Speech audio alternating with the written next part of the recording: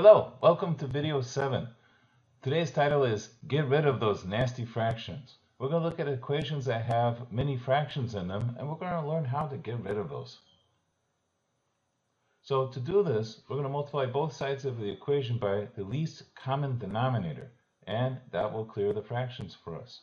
Let's look at two examples. In our first example here, we see that the denominators are 4, 5, and 20.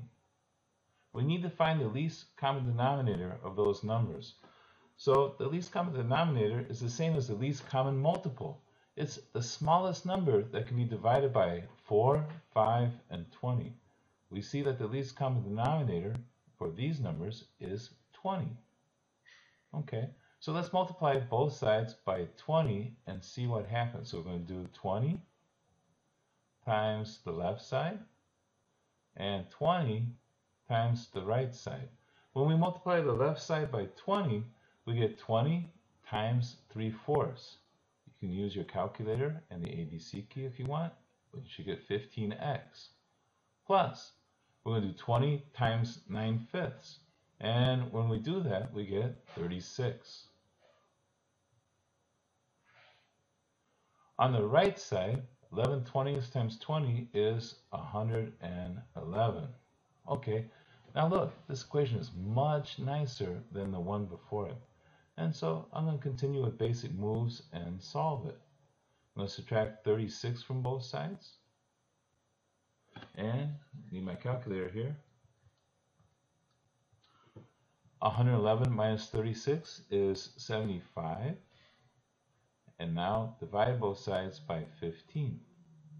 And I get x equals 5. It's not a bad answer for a question with so many fractions. We can't expect it to work out to a whole number all the time. On many of these problems, our answer will be a fraction as well, but that's okay. All right, let's take a look at a second example. The denominators are 3 and 7. The smallest number that can be divided by 3 and 7 is 21. So I'm going to multiply both sides times 21. So the whole left side times 21. And the whole right side times 21. 21 times 2/3 is 14x. 21 times 9/7 is minus 27. And on the right, 13 times 21 is 273. Super, much better. Now, we're going to do what we usually do. We're going to add 27 to both sides. And we get 14x equals 300. Okay, divide by 14. And x is 300 divided by 14. If you enter that in your calculator and find the decimal, it's going to be kind of a nasty decimal. So I want to leave it as a fraction, but I'm at least going to leave it as a reduced fraction. You can use your ABC key to do this. You enter 300 over 14. And hit equals. It'll give you a mixed number, and then you can write the mixed number or you can convert it to an improper fraction. But when you do that, you get 150 over 7. Okay, so I'm not surprised. Our answer is a fraction. All right, let's go on to the next example. Here we have two more examples, and then we'll be on to our journal assignment. This is a little bit more complicated equation. Get my pen back here. So it has 4 terms, but we're going to do the same thing. I see the denominators are 2, 6, and 3. The smallest number that can be divided by 2, 6, and 3 is 6. So multiply both sides times 6. We have to distribute on both sides. 6 times 5/2 is 15x.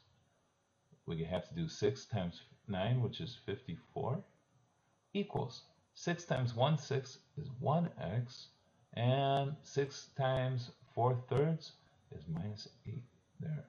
Okay, so much better. It's like a quick improvement when we do this.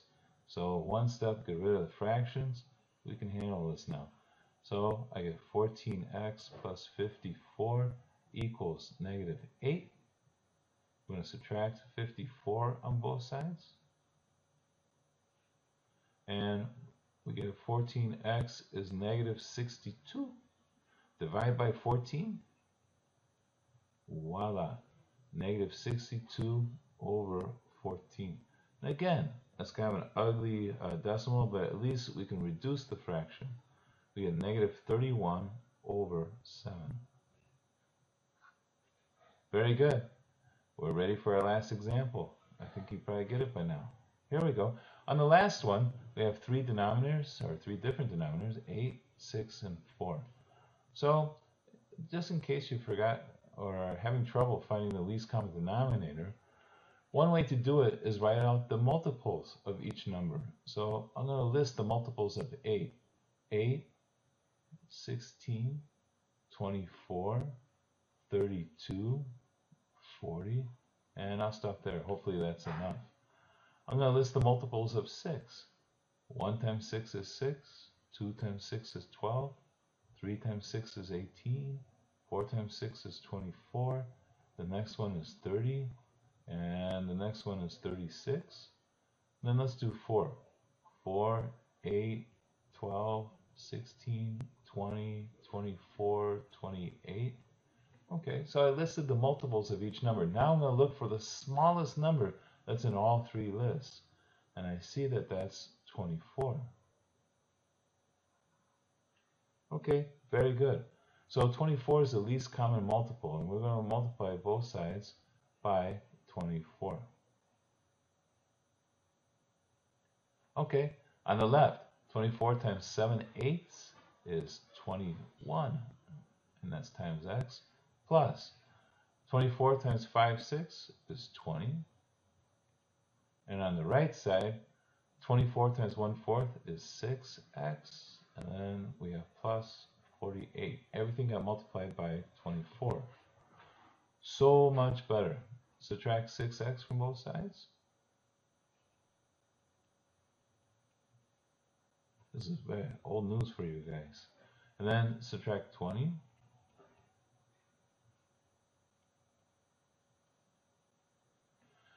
And then divide by 15.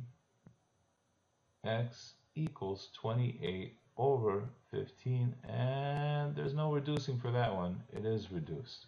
Okay, so once we multiply through the least common denominator very carefully, we get an equation that's very easy to solve.